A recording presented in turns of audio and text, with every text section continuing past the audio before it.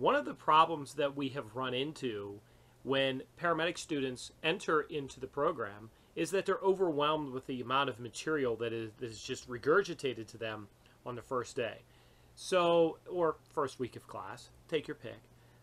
So one of the problems that we've had is that, oh my gosh, I forgot what exactly is the purpose of this whole portfolio, whatchamacallit, that they talked about in class. So this is that overview to give you an idea of what you need to do. I need to do what? And we'll give you the background as to where we came to, why we've done it, and why it's going to be a better process for you. And it's going to be something that is going to enable us in the future to really demonstrate that we, in fact, as an EMS profession, have shown competencies. The National Registry exam, the ALS version, consisted originally for the psychomotor part, or the skill part, consisted of a student going through about 12 different skills. In each of those skills, they were taught this material through the program, and then in one day, at one time, that individual is now evaluated. And a problem that we have all complained about is that I've had students, other educators have had students that have been awesome through the program, and then all of a sudden they get to do an IV on a piece of plastic in a classroom on a table with a sharps container sitting right beside it, and they're just not comfortable, and they have to retest it. So it became this big issue of this is a snapshot in time, and when that snapshot was taken, how well were you performing? Wouldn't it be great to have something over time? And that's where that portfolio project has come in.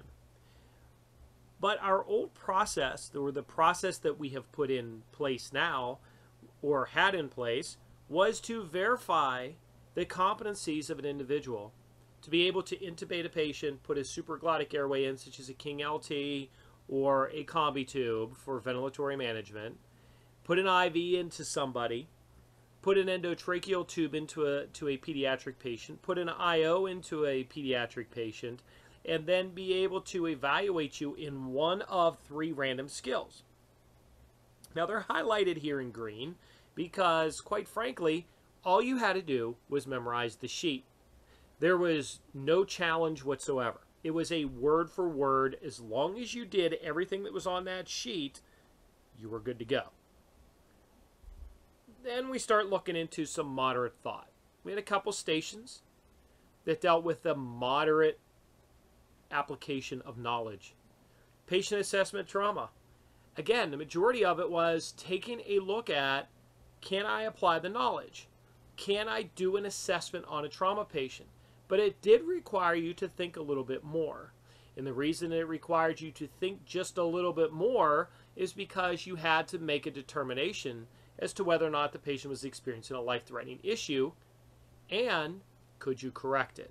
Could you verbally correct what was going on? So that's why it gave more of a moderate thought process. The dynamic cardiology is primarily dealing with a mega code, a code in which you are giving at least 4 different algorithms or 4 different rhythms that the patient is in, and you're going to have to treat them. But you know that you're going to see a few of them, so it kind of gives you the advantage that you can help determine your own fate in that aspect. The IV bolus medications moved into an aspect in which, guess what? You were going to give a medication, whether it was an epinephrine, whether it was atropine, or whether or not it was dextrose. And let's be realistic. If you finished up the program, you should know how to administer those things. And again, it was a snapshot in time. So it required a moderate amount of thought. When you move into something that is more of a higher level of thought, you start taking a look at static cardiology or the oral scenario stations, where you really are going in there blind, and it's starting to make you critically think. If you don't understand in static cardiology that there is an EKG rhythm that you're going to have to interpret, you're then going to have to read a scenario and apply your own knowledge and verbally treat that patient, you're not going to do very well. The same thing happens in the oral scenarios. You are going to have to figure out what is wrong with your patient and treat them for what is wrong. You have to make that determination. And again, the biggest issue here was that this is one snapshot in time. And it gave us a lot of times a false sense of security. We were taking a look at things that really were we looking at Bloom's taxonomy and saying, were we really making you prepared or verifying that you were prepared to be a competent entry-level paramedic?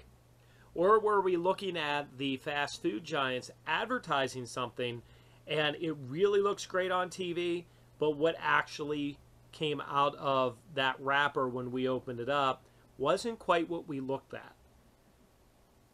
That's where there's this big change that has occurred. We like to think of it as what are our dreams versus reality. We all know the reality here is that in this top picture, we have a patient who is on a table with all of our airway equipment all sorted out, ready to go. And I don't know about you, but I've never seen that. I've never seen a patient who laid on the table, put all of their resuscitation equipment around them, said, "Fix me." Have I seen it with this person that's here on the right? Absolutely. I have seen that individual. I've been those paramedics that have been there trying to manage their airway. I haven't had to put too many IVs into an arm where there was the choice of the medication sitting right in front of me with all of my material sitting out, with an IV pole in place, and a sharps container sitting right beside me. Most of the time, my tape has been on my leg, or it has been on a bag, or it has been on the side of a recliner. It didn't get to sit on a table just like this. I wasn't sitting inside of a car trying to handle the patient and start an IV in that aspect. So the folks at Registry and the folks that teach your program, teach our program, have realized that we're just taking a snapshot in time and we're probably not setting up something realistic for our patients or for our students.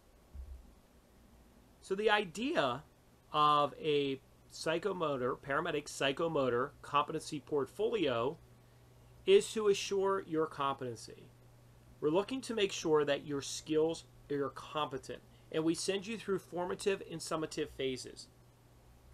So in that first part, you are taught in the classroom, you will be taught how to do a patient assessment. We're then going to, after giving you the background of a patient assessment, put you into practicing this skill. Nothing wrong with a patient, just ask the questions. Get used to conversing with a patient and try to figure out what's going on. We then add in a skill. We add in IVs. We bring in an IV and we've now built upon your previous skill. You've assessed a patient.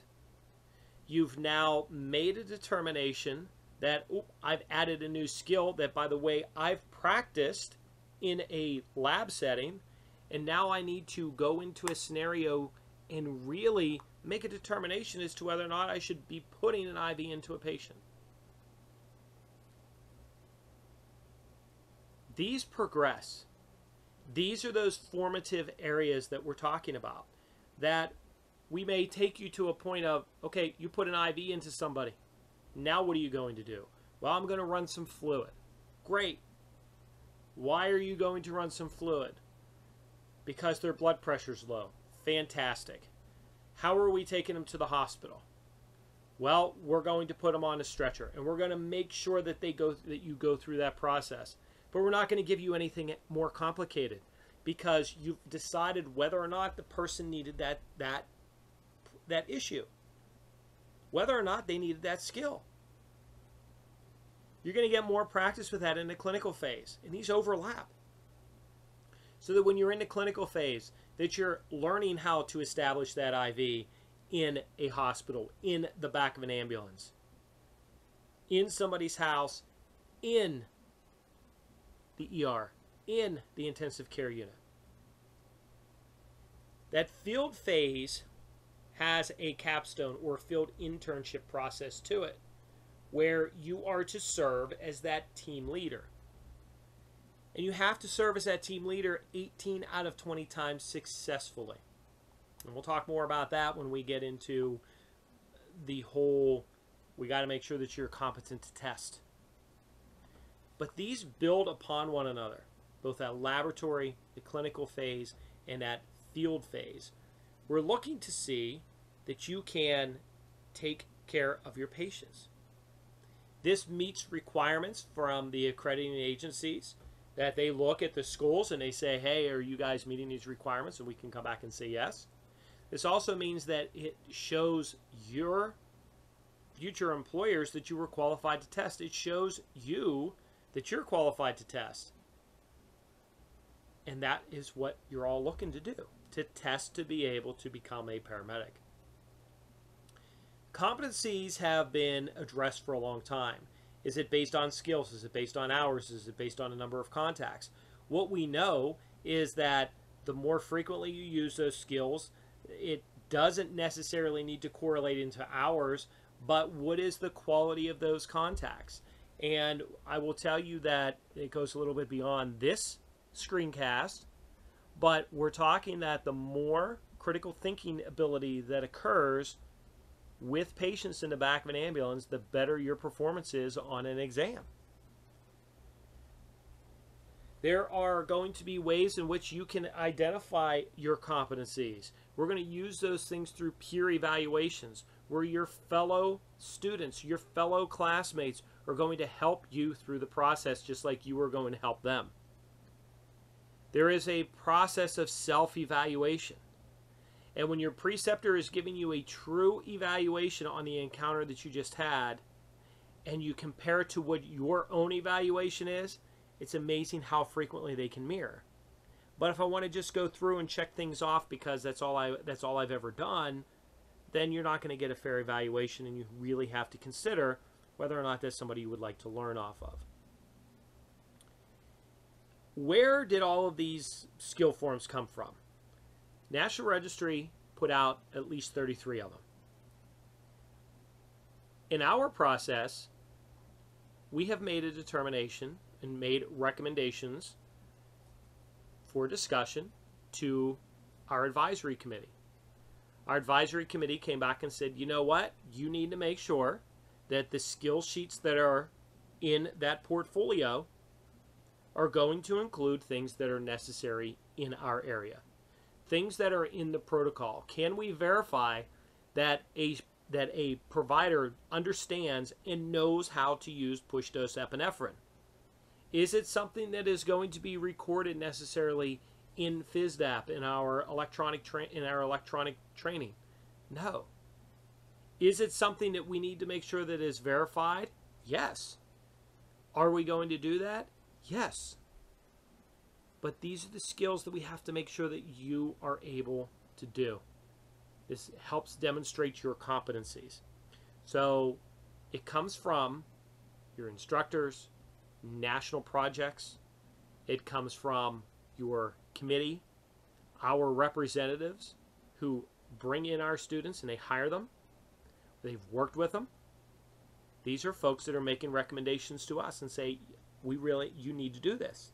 And that's why we have done this so far. So you may see some changes with some of the forms that are here. Again, it's a whole process. We're going to start you off in that classroom phase. And from the classroom, we're starting to move you into, now we're going to demonstrate a skill. So in this case, they were being taught the necessity of checking for a pulse. But the first time you checked for a pulse, did you understand how to check for a pulse? It can become a complex issue. The first time that you do it, you check somebody's pulse. You can find it. Now you're going to count it. And the instructor counts for 30 seconds and tells you when you need to multiply. Then the next phase is that we now make you look at a watch and or a clock. And now you have to make the determination as to when the 30 seconds are up. And now you have to multiply it. So we bring that into that laboratory phase, And then we bring it into a scenario. What happens when I don't have a pulse? Am I going to do CPR? This is where you're getting into the clinical and into the field settings. And you're practicing these things. And eventually, what will happen is you will go out into that capstone process. You'll go out into that field internship area. Competencies are the measurable or observable knowledge, skills, abilities, and behaviors that are critical to successful job performance. So that means it's something that we must measure. And we've had questions before as to why do I have to document things if I was not successful? It shouldn't count. And the answer to that is that it has to be measurable. It is something that we need to take a look at. It is something that we have to be able to look at something, take it, and verify that over time you have learned this process. In those peer-to-peer evaluations, we're utilizing validated forms. We're using forms that enable us to score somebody. This is the expected standard. You go through this. If there's frequently missteps as a peer, you learn from it because you realize you've seen the errors. You've marked down that somebody has messed that up. And you come back as a group, as a team, and you help each other with their weaknesses. If there's just a sign-off, guess what? If you just check off all these forms, you're going to fail too if they do. So that means you're going to have to redo the skills again. So that means if your requirement for the program is 10 intubations before you're signed off by an instructor or verified with an instructor, and 10 people have signed you off, all 10 people are going to have to go back through the process again. It just makes sense. It makes sense in the way that we do it, and it works.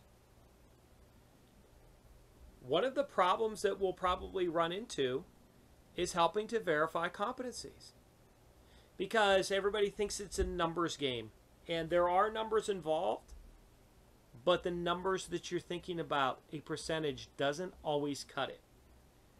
80% of the last 20 attempts starts to show from a scientific basis that you're competent. We know that some people are going to be competent sooner than others. In this case, this individual had 50 attempts at an IV, but at 21, they were shown to be competent. This individual had over 102 attempts, but it took him 80 times to get this correct, to become competent in it. Somewhere along the line, something happened. Now, people have said, you know what? They had bad veins. That person had great veins. They were in a well-lit condition. They picked and chose their people. You know what? You can go in and take a look at that. But our patients are our patients. So the difficulty level on some of them can become a problem. And therefore, we have to account for that. We look for things, again, that are measured.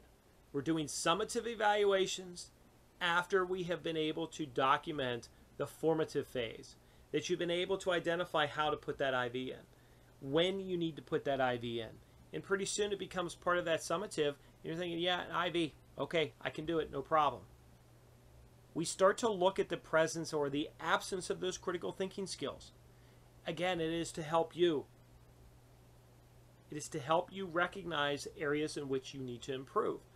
You are here to learn. If you knew all this stuff, you would not be here to take a paramedic program. This is applying everywhere. This goes to all phases of learning. We're looking for that measurement process. The advantages that we have here is that you're dealing with real patients. You're dealing with supervision. There's always going to be feedback. There's more control over the whole thing. And we can put these things in a variety of settings. We can try to simulate. So we're going to move from a skill to a scenario, and we're going to add more realism to it. Yet there are disadvantages. the number of times that you're going to have to do things. We know that the time for us to teach you to do different things is going to be reduced. So that means that we're going to have you do stuff outside of the classroom and come into class and be prepared. The preceptors, what one does versus the other one is going to be a little bit different. The different settings that you may run into, a high volume hospital or a specialty hospital versus a low volume hospital that is not a specialty hospital. What is the complexity of the patients? Do you get observing or performing? So one of the problems that I've always run into is I have a student who goes to the operating room and there's a pediatric patient sitting on the table, and the nurse anesthetist or the anesthesiologist says, this is a pediatric patient, you're not going to do this one. What better time to learn?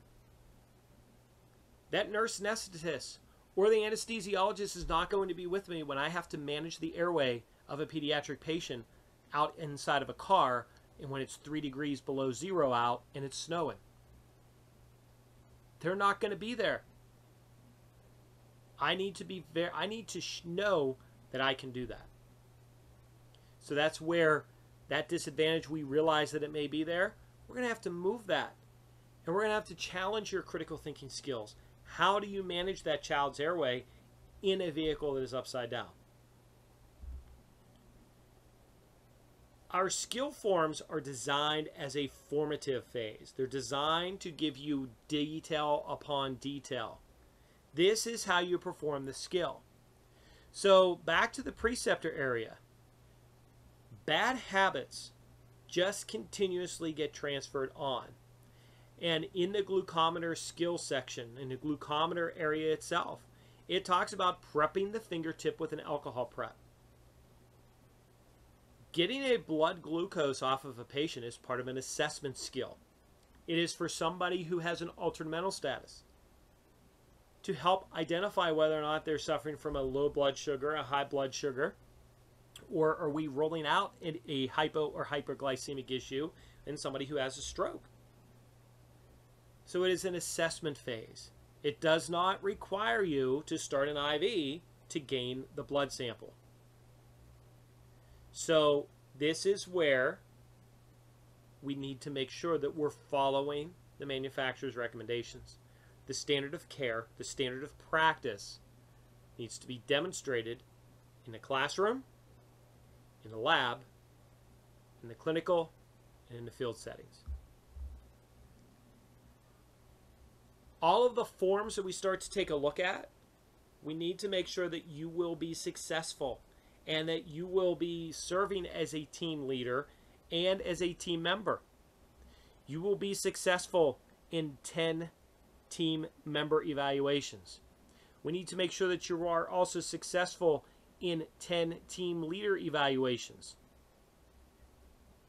at the adult, pediatric, and geriatric levels. Those are the people that we deal with. So it shouldn't come as a shock. We can't just pick one versus the other. We will have topics in every area that you learn, and we progress through these in the class. We have a lab manual that has been designed, and many of the forms have been borrowed from other folks around the country. And we believe that we're putting this form together to help you. We've talked to our previous students and said, what would you like in these forms as you've been progressing through? And we took their advice and we moved forward with it. So the lab manual will provide you with a lot of information. Will provide you with all of the forms that you need so that when you go to log them into FISDAP, that you will have the ability to just transfer those things over. Of utmost importance through this whole process is to document. Even if you failed, you need to document it. This is the place to make the mistakes. Make the mistakes in the scenario, make the mistakes in the lab, make the mistakes in the classroom so that we can learn from them, move forward, and make you the best entry-level practitioner that you can be. Should you have any questions, please make sure that you ask one of us. Ask any of the faculty members, and we'll be more than happy to help you through this process and it is a wonderful learning opportunity for you and the entire EMS community. Thank you.